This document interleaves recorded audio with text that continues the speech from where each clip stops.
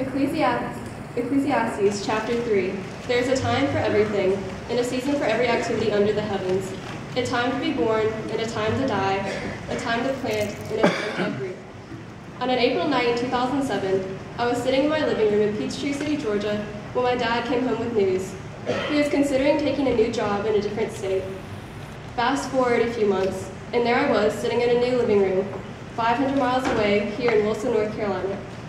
For most of my 8th grade year, I was infuriated by my parents' decision to uproot me from a place where I had friends who loved me and teachers that thought the world of me to a foreign land where there was an ongoing debate between which was better, Bills or Parkers, and March Madness was more important than Christmas.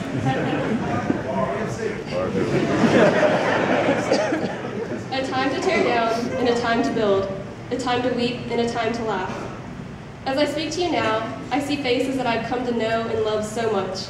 In front of me are my classmates who excel in academics, those who are talented in music, art, and dance, others who are gifted athletes, and even those who haven't discovered their areas of talent yet.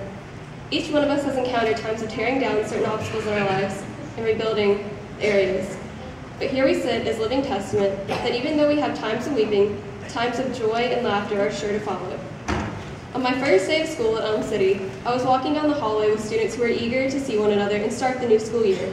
Their happiness and laughter made me feel so alone that I was seriously considering pretending to be sick and calling my mom to pick me up. That is, until I felt a tap on my shoulder.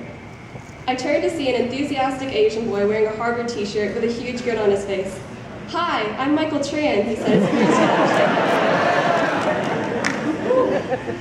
I watched as he continued to do this peculiar, awkward greeting with more people, and I realized that I had a chance of fitting in at this new place. Michael, I'm not sure if you remember shaking my hand on that first day, but I'm so thankful that you did. There's a time for everything, a time to embrace and a time to refrain from embracing. This entire ceremony is centered around us and our accomplishment of graduating from high school, but it presents an opportunity to embrace and show our gratitude to the people who have helped us achieve this moment. Personally, I would like to thank my family for the never-ending support they've given me ever since elementary school. And I'd also like to thank all the teachers who have helped me so much during the past 4 years at Pike. And finally, I would like to thank my friends.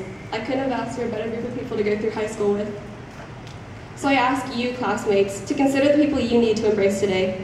Who are the people in your life that have made a difference? Who are your Michael Trans? A time to search and a time to give up. A time to keep and a time to throw away. While we might still be looking to determine who we are as people, perhaps we will discover the answer will find us only after we give up the search.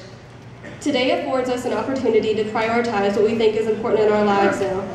As we leave our childhood years and high school behind us, we can consider the people and values that are beneficial to us, and also those that are restraining us from becoming who we are destined to be.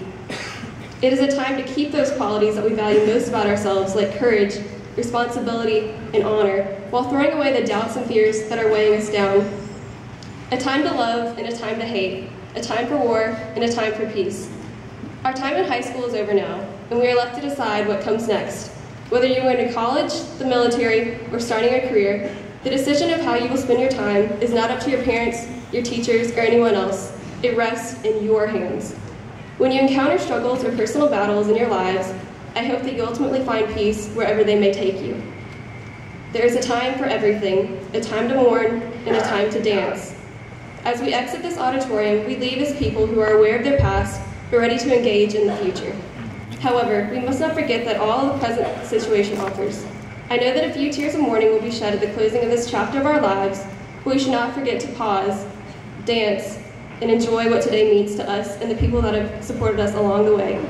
Congratulations, Pike High School Class of 2012. It is time to celebrate.